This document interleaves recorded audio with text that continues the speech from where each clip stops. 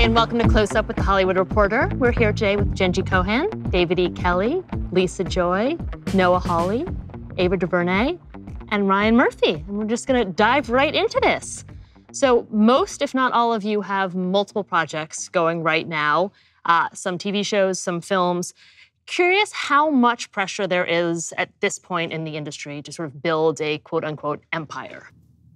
There's a lot. I think we should defer to Ryan. Yeah, he's the king. So you have a few projects. I never hear that from anybody. I never feel that pressure or hear that word. I just sort of feel like I feel a lot of people in the business probably do, that once you get an opportunity to get a yes, you lean into the yes because you're used to years and years of no. So if you are so lucky to have something that works, that's a dream come to life, if you get another dream, I think your impulse is to move towards the dream and try and get that ignited. That's what I love to do. And what I've learned to do is to have like a group of 3 or 4 really strong collaborators who, you know, lieutenants who can help me, who also have the same dream or the same interests. So I've put together a team that I love and we support each other. But I don't know, I feel like the television business has exploded so much that there is great opportunity for content if you have the track record and the will. That's how I feel. Sure. Noah, you had said recently that once Fargo became a real success and you had some real heat behind you, you started saying yes a lot, and then all of a sudden... Well, yeah, like Ryan said, I think there's a freelance muscle where there's feast or famine, and certainly as a showrunner in broadcast, you put everything you have into a show, they cancel it after 2 episodes, and then you have nothing. You have to rebuild from scratch. So there was a certain moment where I thought, well, the more things you have going, the less you're riding that roller coaster. But is there a point where you say, oh God, I have too many things? I think for me, what I didn't realize was, you know, at the point at which the show that you make is successful, then whatever you say yes to is going to get made. I was still in the old paradigm, so that's how I found myself with so many things. So I've learned to say no. I'm not sure I have yet, but I've learned. I'm holding out. There'll be a no soon. Yeah. The rest of you, and how hard is it to say no? I mean, is that something that's in your vernacular? Can you do that? Do you have the confidence to say no? I think if you look around this table, they're all good at what they do. And with success sometimes comes the burden to be successful. So when someone comes to you with a project, more than likely it's going to be someone you have worked with, a studio partner before, and they've already cultivated a loyalty. And the best projects, the best companies feel like teams. And I think there's part of us that want to be a team player. So you do want to lean in. But I think that the key is to step back and try to approach the material with an objectivity to see if it's really what you love and want to write. Because if you don't love it, the job turns into a monumental grind. And if you do love it, you wake up and you never have to go to work. Yeah. I think when you ask the question about the confidence to say no, I think embedded in that very question is the idea that privilege does not apply.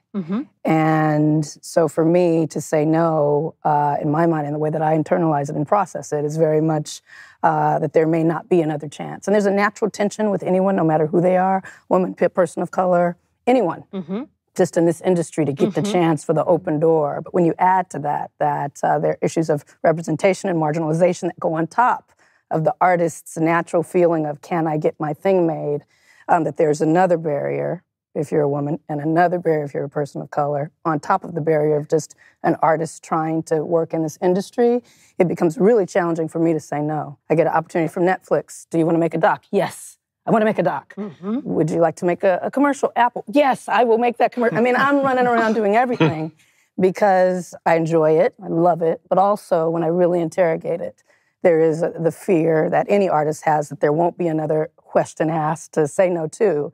And then on top of that, the fear that the industry might shift in terms of its attention to women right now, or in terms of the current renaissance regarding people of color, specifically Black folk on TV. And then you're left with nothing. But it's also deceiving, I will say, because when I was first coming up in the business, you know, you would do 22 episodes of a show a year.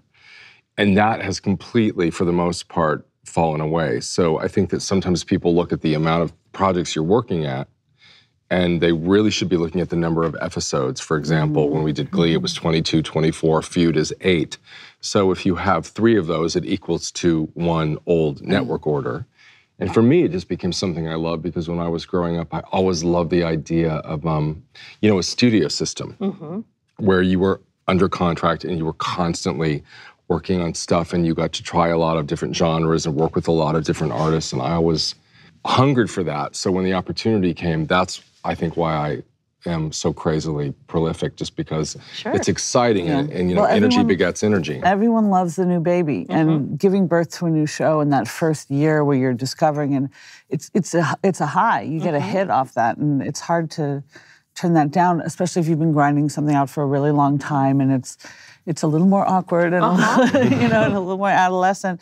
To the thought of, you can start fresh and create something new is exciting. And is the flip side of that? Do you ever fear you're going to be stretched too thin, that you don't have the time to devote to something? Sure. And it's your name on it. Yeah. And your name means something more with each passing day and with each success. For me, it touches a little on what Ava was talking about too, and you guys have all done amazing things that have your voice, and they're really distinctive and singular and wonderful, you know? And there is that pressure not only to be prolific, but to not fuck up, right? And especially when you kind of feel the added burden of, I'm a woman who's doing this now, you know, I represent this, and also I represent opportunities for other women and other people of color, you know, and I'm trying to start my own kind of movement, and the pressure to just, you know, really watch over your baby and shepherd it throughout. And I know this is for everybody who cares about their product, but so you're kind of counterbalancing that with your ability to take on more and more projects, and somewhere in between there's a good balance. Sure. All right, so between the 6 people at this table, you have explored, and I'm going to get this right, you've explored themes including harassment, rape, murder, sexism, classism, racism, misogyny, mental illness. I could keep going, but I'm not going to. As storytellers, when was the last time you were sort of genuinely nervous to tackle a big subject? In the executive suite, generationally, it has changed. And so now I feel like all of the things that you just listed, if you do a piece of material that doesn't dig into that, the executives tell you that you're failing, that you're not doing enough. Whereas when I started, you couldn't do anything. Like as a gay person trying to write a gay character in 1998, it was so difficult. And I feel like that has been a generational shift in people who are coming up, who are more social, more liberal, more interested in leaning into that, at least in my regard. I don't know what you guys feel, but I've felt that there's just an enlightenment, I think, going on in every arena of television now that wasn't there before. which doesn't reflect society. Exactly. We had to take terrorism insurance out on our building. Wow. In case, Really? yeah. Please expand. There's a project, well, there's always crazies out there. I mean, I remember Shonda telling a story of people camping out outside her house when she killed McDreamy. Like, people get crazy because they bathe in these characters and they take it personally. And, you know, you're always going to do something that someone doesn't like. Yep. And you don't know how crazy that someone's going to be. So what did you do to upset a... Well, we're developing a Teen Jesus project that got some people nervous. But it's like the Wonder Years, but with Jesus. And just there's all sorts of things where we cross lines and people, you know, get weird about it. No, this past season in Orange, you took on police brutality, the Black Lives Matter. That didn't come with any sort of nerves, any feeling of, I have to get this right? Yeah, there's definitely the pressure to get things right. You want to get things right. Sometimes you get things right for a certain audience and wrong for another audience, and you can't please everyone. And at the end of the day, I think it's just like a gut check. Am I enjoying this, or am I feeling this, or am I entertained by this? Because if you start thinking about whether it's appropriate for everyone, you're left with, you know, oatmeal. Come on, pick up! There's no justice! There's no justice! They fucking defended him!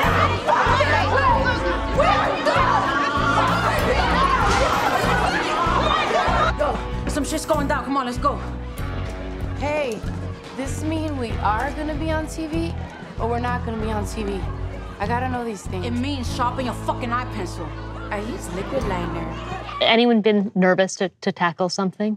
The only thing that makes me nervous is that it's going to be too obvious what it's about in that way, that it's not the job of the show to lecture or preach or tackle a subject. There's a lot of ideas and research that go into the work, but my hope is that it's invisible on some level, that it's part of the story, it informs the story and the characters, and if you want to think about it more deeply, then it's there for you. But, I live in fear of the this week on a special episode announcement. It's not my job to be topical. My job is to tell you a good story. The stamp wasn't there, but I got this.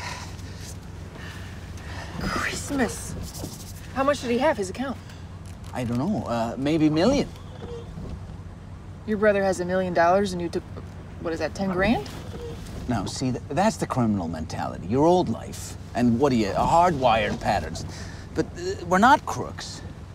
This is the principle. What's right? Fair market value for what he took, the stamp. For me, I feel like it has to be about something. It can't just be, characters on the run. But my hope is that what it's about is part of the DNA of it. You, in Big Little Lies, tackled the domestic abuse piece, and you would watch scenes that were incredibly difficult to certainly watch as a viewer. I presumably were hard to write and then hard to film. Did it come with nerves and a feeling of pressure, and why sort of go there? It doesn't come with nerves or nervousness with respect to how it's going to be perceived. It was a difficult subject matter. When are you going to leave him, Celeste? When he hurts you badly enough? When he hurts the children? He will never hurt the You children. need to rent an apartment locally if you don't want to disrupt the boys' school. Whoa. We're getting way ahead of ourselves here. No, I don't think so. The writing of it was upsetting and disturbing. Nicole would talk a lot about how she would live that part and that role, and it took a toll on her a little bit.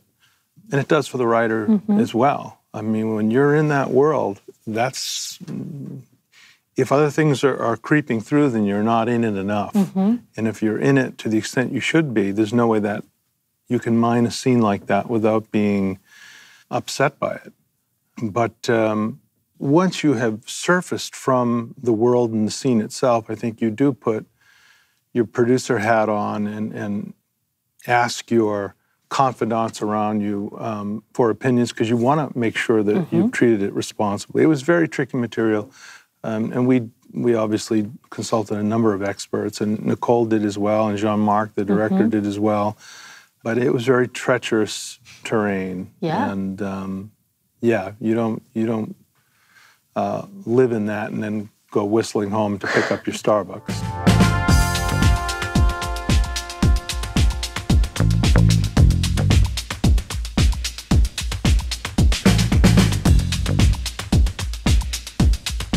A lot of you guys have tackled really sort of challenging, at times quite dark material. How would you sort of describe the conversations that you have with talent to get them in a place where they're comfortable with the material? Well, our cast, signed up for a show that, the challenge and the mission of the show was to create a world in which people of color, Black people, had concerns other than being Black, which is the way that I move about my day. Like, I have lots of things that have to do with race, but they're also something that have to do with culture, with class, with gender identity, how Black folks deal with, handle, and reconcile their association with other people of color. And within the show, it's about a Black family that owns a farm, and they found that the way they feel about previous white landowners is the way that brown people feel about them. And that's a part of issues of gentrification that are happening in this country overall. And so everyone signed up for this kind of experiment to see, could we make something that was appealing to all audiences and very much speaking to an audience of Black television lovers, that allows us to kind of get underneath the family drama into these issues that so often aren't tackled in Black shows because you're always talking about being Black. So the cast was up and at 'em to do and to kind of explore all of this. And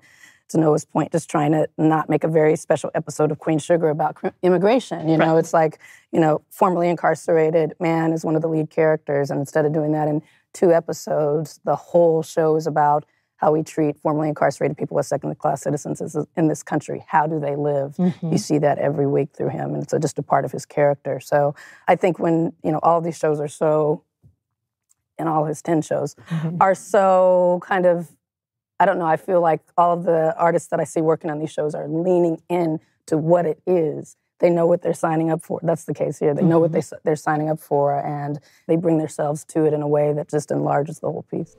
Sometimes you don't get it right.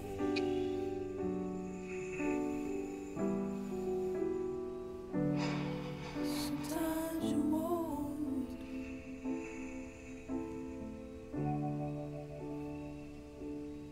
Get it right.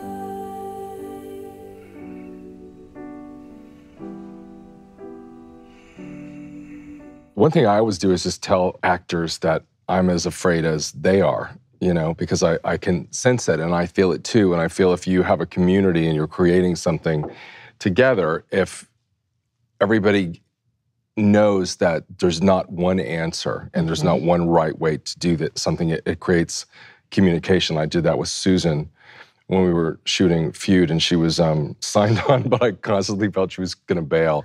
And I finally got her to admit that she was afraid of, tackling it. And I said, well, I'm afraid too. And from that came a communication of, okay, how can we make this better for you and a safer space? And that's just what I try and do. And I am now at a point where I'm kind of only interested in doing stuff that scares me, because that's where the goodness comes from. I was at the height of my career when she was little. We never enjoyed the quality time together like I had with you and Cindy. The little time that I did have, I worked so hard at instilling the proper values in her. I only wanted her to appreciate her advantages. Of course, honey, of course. How do you call up or meet with an actor and say, I'm going to kill you off, which you had to do this past season? What is that conversation? It's very difficult. Yeah. It was because she was so beloved. Well, she was the moral compass. She was a sense of optimism on your show. And you wanted to have impact. I hated losing Samira, but her death would have the greatest impact. And she was fantastic about it. She was, I get it, I understand. And a lot of the other actors got very nervous and were outraged and like, how could you do this to her? And it's like, I'm not doing it to her. This is the journey that this character has taken. This is where the show is going. But it's hard because they're enmeshed with their characters as well. And you try to separate the actor from the part or the writer from the material, but it gets mushy sometimes. Sure, without question. How much do actors know about what's coming? I mean, I think Jeffrey Wright was recently saying that they all sort of compare notes about what everyone knows on Westworld. But is it helpful to have these actors sort of know where they're going, or is it helpful to have them in the dark? What's your sort of take on that, Lisa? I think it depends, and I think it depends on the part that they're playing. And so for Westworld, we had a kind of embedded timeline, right, where William was the man in black. And so you're seeing him as a young man, and you're also seeing him as an older man. And for us, we just thought, well, what's the point in telling Jimmy Simpson, who's William, that he's going to be this guy? Like, just let him play this part. But on the other hand, for somebody like Jeffrey Wright's character, he's playing 2 people, basically, Arnold and then the robot version of Arnold, Bernard.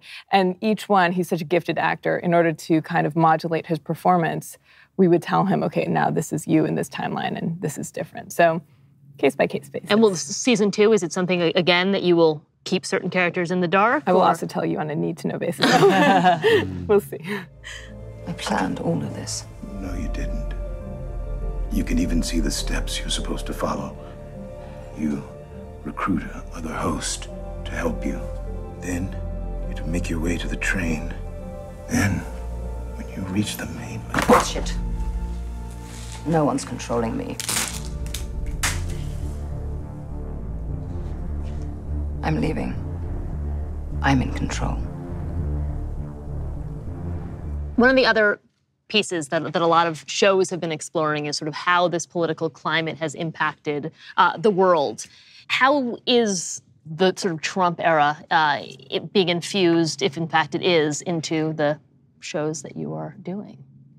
You've talked about maybe exploring it with a season of American Horror Story, which may be fitting? Yes, we. What does that look like? A true American horror story. It is a true American horror story. Yeah, I mean, we're sort of leaning into it. I think that sort of is interesting to us as writers, and so it begins election night. The show begins with election night and the national conversation and both the euphoria and the fear. And there will be a Trump and there will be a Hillary? On television. On television. Yeah. And what about the rest of you? Do you feel compelled to tell different stories in this era? It was frustrating because during the election we were already in and we were stuck. And we were also limited because our timeline is slower than the timeline of life. And we want to address these things, but do we just throw the timeline out the window because she's only been there a certain number of months so we can embrace current culture? We're still debating it. I'm not sure how it's going to go. Season 5 is season 5, but for 6, I don't think anyone can help but incorporate some of the feelings associated with what's going on and the divisions and all that stuff. What does that look like for the rest of you? We're actively shooting. We're in the 5th episode, shooting the 5th episode right now of season 2 of Queen Sugar, and it's about a Black family in the present moment. So there's no way you can't, address the current climate and what we turn on the TV and are faced with and assaulted with every day. So it's certainly incorporated in the narrative in a way that is not a very special episode of Queen Sugar, but definitely it's the residue of all of it, how it kind of sticks to the skin. How these days I just wake up and look at my Twitter feed and either I'm fighting mad or completely depressed at whatever happens to happen in the wee hours of the morning when tweets start to show up. So yeah, we're looking to address all of that this season. Sure. It was always my goal months ago when I started writing this 3rd year to deconstruct that phrase, "this is a true story," which started the movie and starts every episode and is an untrue statement because it's not a true story at all. So we start every hour by lying to people. But also that idea of true and story was really interesting, those two words side by side, because a good story can seem true. That's what we do, right? We make up a story and try to make it feel true. So I think a lot about what makes a story truthier than a movie, So a lot of times in the writer's room, I might say, that's a great twist, but it's a movie twist. What's the more random, the more accidental, the more coincidental version of what happened where it's not, the white hat and the black hat at the end of the film? But then obviously, as we got into this election season and into the administration and this idea of post-truth and alternative facts, I found myself writing in a very bizarre sort of parallel to what's actually going on. So you'll see in the course of the season, these ideas are organic to the way the story is structured, and this idea of truth and what makes something true and what makes something... how do you take a real scenario and make it feel fake and then take a fake story and make it seem true is really interesting. Yeah, absolutely. All right, we're going to take a little bit of a left turn, but I want to talk a little bit about feeling sort of pigeonholed in this industry. And I want, Lisa, a story earlier in your career, how you had a junior writer that you were working with, I believe, say something along the lines of, you really shouldn't talk, no one really wants to hear from you, you're the diversity hire. That's why you're here, sort of stay quiet.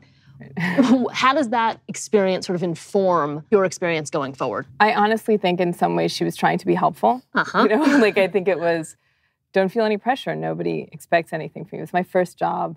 I came from a completely different industry, and I think meant as a pep talk. And how'd that go? And it just, it was one of those unnerving things where, and it's kind of why I consciously chose to talk about, being a diversity hire for the first job, because people tend to discount, like, oh, that means, oh, you were chosen to fill some quota. And it's just not the case.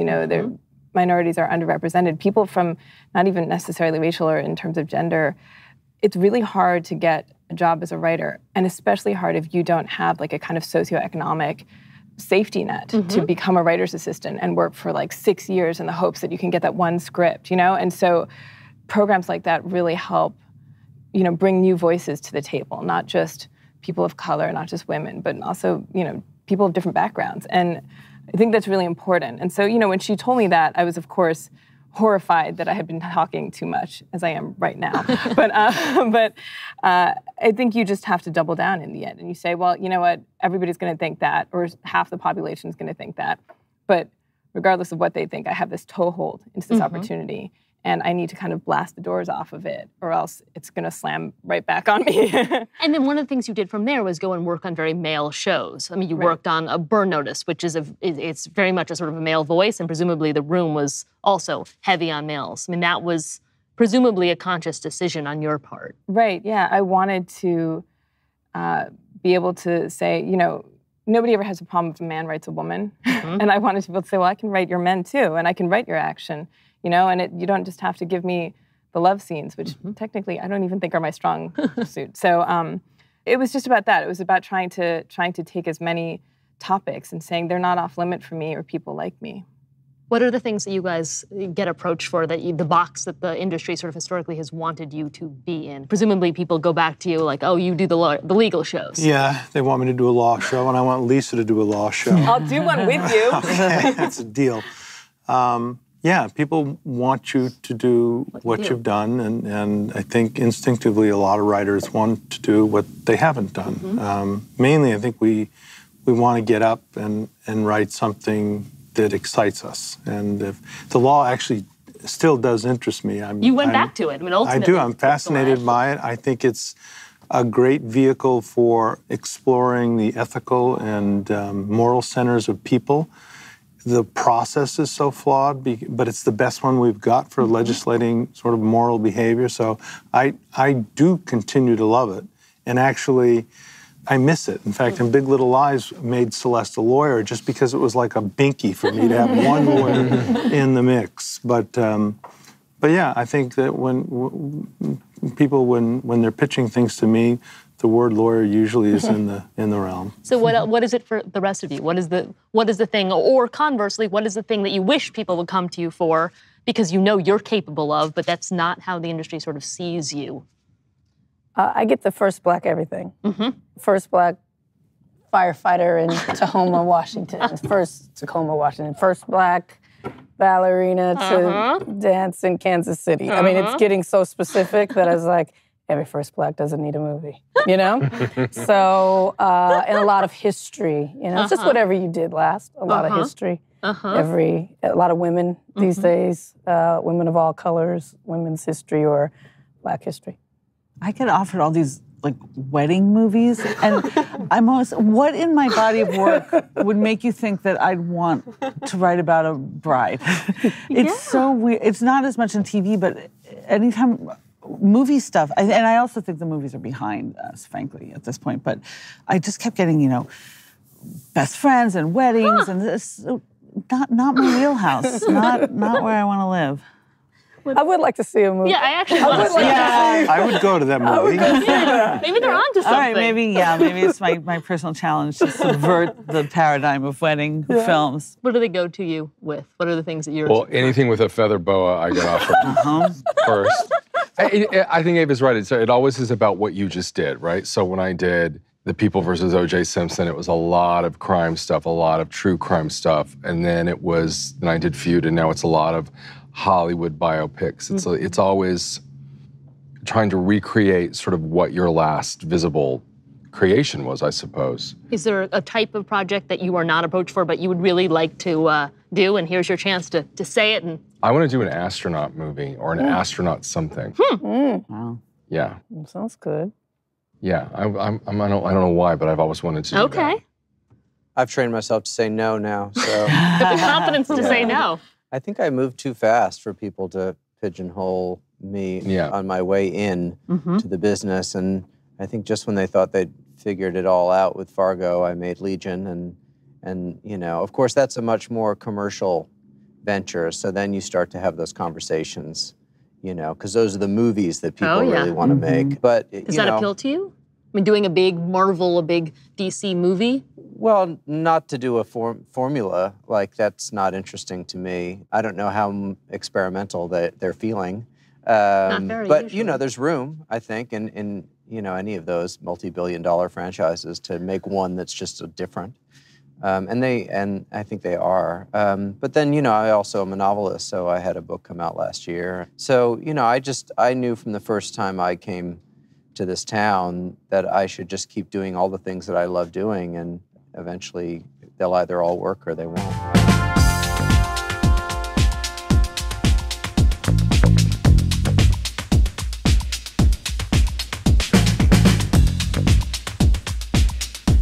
Jenji, you have been vocal about sort of missing the water cooler conversation, given the rollout model of Orange on Netflix.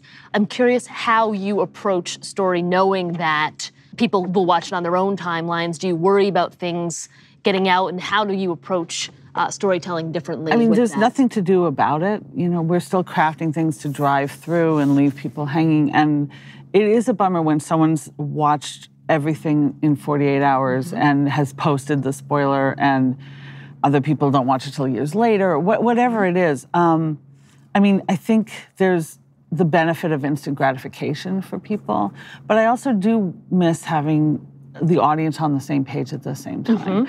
In terms of being able to do something about it, there's nothing I can do about that.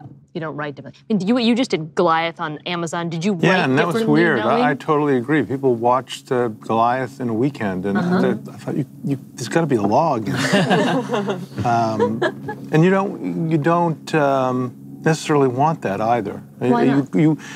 I suppose that we have a fundamental arrogance that we think our product will resonate and be talked about afterwards, and that's, to me, there's the characters in the show you're writing, and then there's that other character, the viewer, that you're including in that process. And to me, the best feedback that I used to get on episodes when people would be arguing in their living room about who was right and who was wrong, depending on what a character said or how a case came out.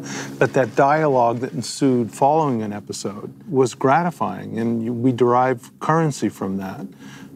Big Little Lies did get that because it was on once a week on Sundays, so people would talk about it on Mondays. People talk about Feud on Mondays, and OJ, Westworld, and you guys are all been able to unroll your product that way. Goliath, whoosh, it's a launch and it's said and done. And then it's out of the public consciousness for a while. You go dormant, and then you sizzle up again. It's an odd thing. But what makes it sizzle up? When you release special material, or when another season's coming up, or around holidays when people have had time. But I think the one benefit I can say about it is when people are watching in that inundating way, they bathe in the characters, they bathe in the story. It is so much more real for them in a weird way, because they get to go through this. They've spent so much time with the characters that I think it's weirdly a different relationship in consuming it bulk. I think that's right. I mean, you live with them. Yeah.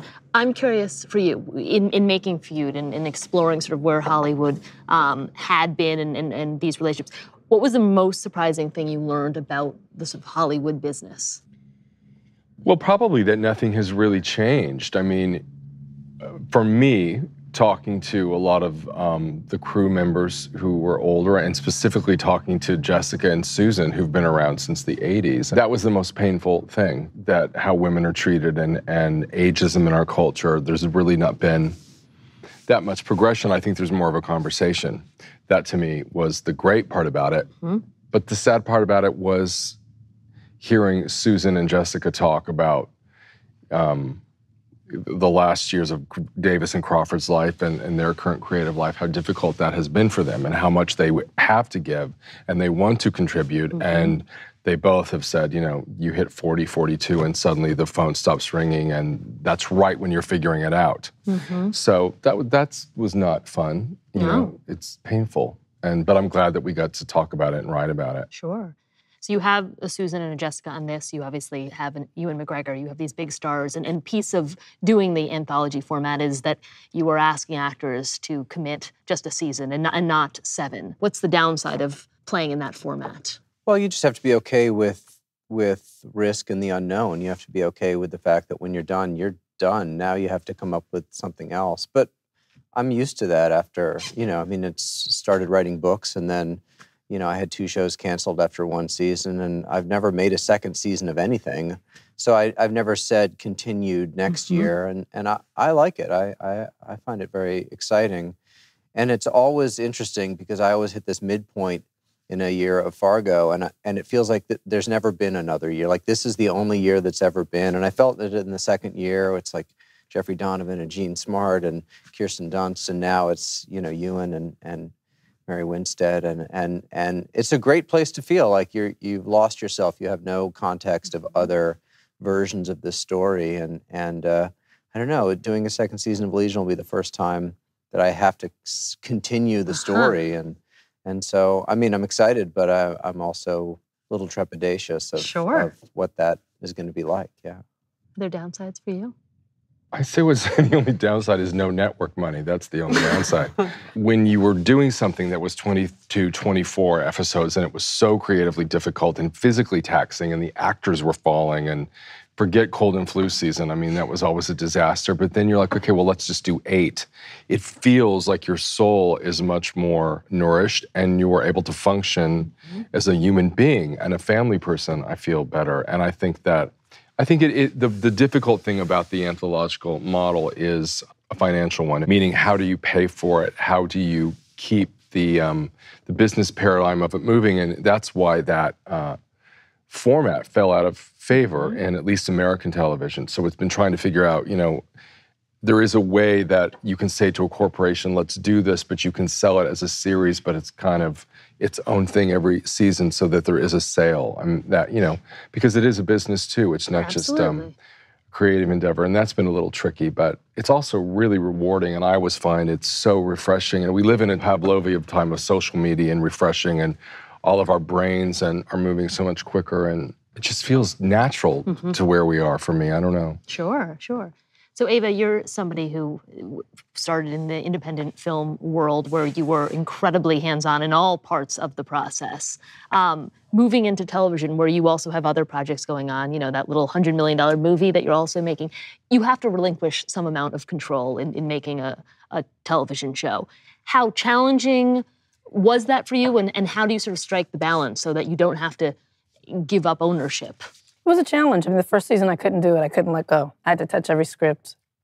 I have to be, you know, I hand-selected every director, all women directors. I hand-selected each one. I had to be there at some point when they were shooting, if not the whole time. It was, ran myself a little crazy because I did not know how to have my name on something and it not be truly me. I still haven't been able to. Sure, everyone at this table knows what that feels like. It's a challenge, and as I go into, you know, the opportunity to create other shows and have multiple shows on the air, just something I'm grappling with, and having to learn to, you know, build that team that you talk about with, you know, folks that are like-minded and are trying to push a certain, you know, creative agenda forward and work in the way that I like to work with inclusive crews and, you know, feeling as if we're all going after one thing, not just in the creative aspect, but in the business aspect and the way that we execute, which is a big deal. I used to be a crew member. I've been on many crews, about 100 crews before I became a filmmaker, and I know how that feels to be crew and to be disrespected and to be ignored and unseen. So that's a big part of how we make my films, the TV show. And I'm just not sure that's going to happen if I'm not around, you know? So it's been a learning lesson, you know? Even talking to, you know, some of these folks in the breaks, I'm trying to ear hustle. Has anyone had really good advice on how to hear that advice on how to, I don't know if relinquish is the word, because that feels like, you know, a real giving away, but to kind of open up the space and know that, you know, with a real strong direction that folks can kind of take up the mission and continue it forward. So it's all a growth process. So a lot of you have also adapted material sometimes, some of you for the first time, some of you do that with some regularity. Curious how you make the choice of what to stick with and what to let go of, and how nervous are you, particularly when you have a book or a movie that people love and people are expecting things of you? We had to let go pretty quickly because legal came and said we can't use any of the characters in the book except Piper. It's like, all right. That makes it easy, or hard, whichever. Yeah. So then you just sort of, it's a launching pad, and we could go off from there. And actually with Piper's blessing, which was nice. I mean, in your case, you were very much honored the book. There was one thing that that I noticed you didn't have in there, and that was a backstory of abuse. How do you make that decision?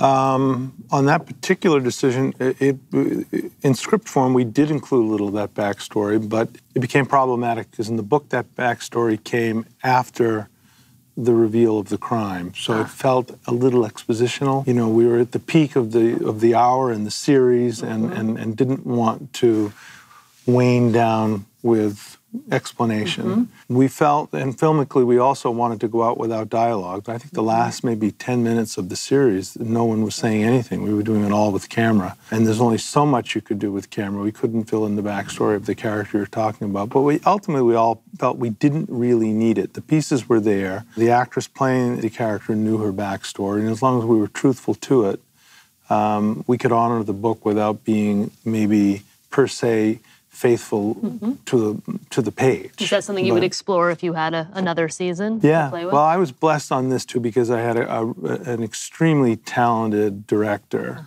who was able to tell story with camera in a way that made it very economical in terms of depicting most everything that was in that book. We were faithful. I loved the book. If anything, it was kind of daunting because, okay, I can only screw this up. But somehow it all came together and worked despite my efforts. What about the rest of you? I mean, does that give you pause? I mean, do you worry about, tackling something like Legion, you have these very, very rabid fans who want a certain thing.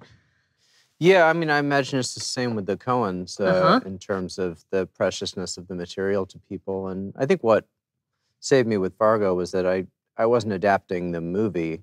There's nothing that happens in the show that happened in the movie. I wasn't trying to do Marge. I wasn't trying to do any of those pieces. So I was just saying, oh, you like that story? Here's another story you might like. And then with Legion, I sort of took the same approach, which was I'm going to take the concept of this character and then create my own story, because I think it's important to try to create something unpredictable and try to engage the audience's imagination and not make watching a passive experience. But especially if you're trying to do something where you're playing with the structure of it and you're creating something surreal, I think it's more exciting if people don't know where it's going or what it all means. But I do feel the biggest difference in the evolution of this medium is that the best writers and showrunners have become filmmakers. And it's less about the writer brain and it's more about the filmmaker brain. And you start to think visually, you start to think, I get very excited if I can have 10 minutes without dialogue. As much as I love writing dialogue, that gets very exciting for me. But then it becomes a weird thing when you have to delegate